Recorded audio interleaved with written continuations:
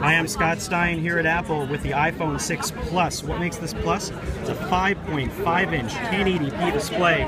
Despite being in phablet territory, it actually feels pretty good in one hand, and it's really light and thin. Again, you can double tap to create shortcuts to access those buttons if you feel like it's a little bit too large for you. Now, what are the advantages here? Same storage capabilities, up to 128 gigabytes. This will cost you $100 more, $299, $399, $499. Plus, this has optical image stabilization on the camera for extra smooth shots. I'm Scott Stein with a first look at the new iPhone 6 and iPhone 6 Plus. You can see the difference right there.